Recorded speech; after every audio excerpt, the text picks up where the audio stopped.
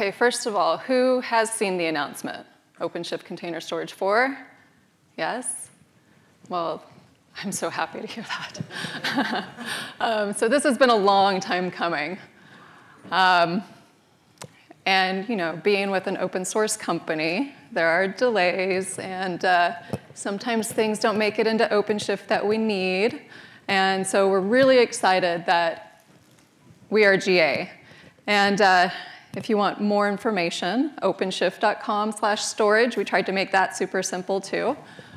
So we really focused for this initial release on portability, simplicity, and scalability.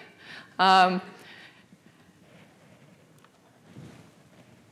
worked.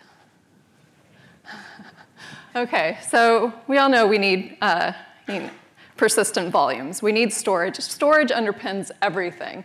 So all your applications, your infrastructure services, your current workloads, the workloads you haven't thought about yet. So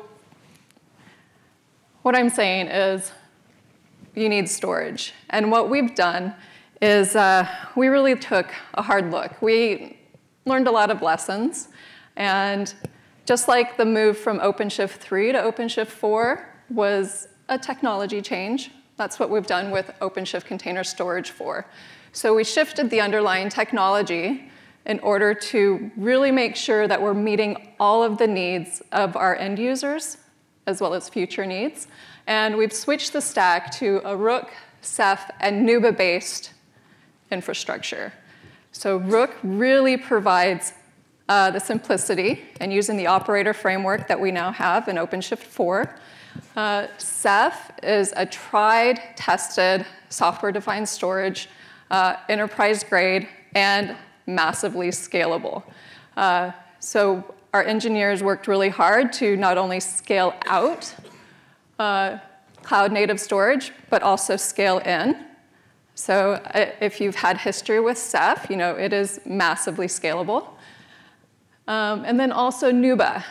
So Nuba is an acquisition that provides our multi-cloud gateway technology. And if you're thinking about all these questions that she just mentioned, I want to call out really fast. Iran, Tamir, yes. So Iran came over with Nuba, and he's our OpenShift Container Storage product manager. So think of all your questions for him. And then also Sagi Volkov. Yes, so he is one of our performance engineers extraordinaire, and I just found out he makes really good coffee. So after this, again, I want you to see their faces so that you can ask them questions during the networking reception as well as the AMA. So again, portability, simplicity, scale, and then also security. Security was a big focus for OpenShift 4.3 that just was released. Performance, as I mentioned, Sagi is one of our performance engineers, but we also have a great performance and engineering team, performance and scale team at Red Hat. And then scalability. So this is really huge. And just out of the gate, we're going to provide 5,000 persistent volumes per OpenShift cluster. And this is just going to increase, per release. And since this is supposed to be a lightning talk, again, just think about all your questions. And yeah, thank you.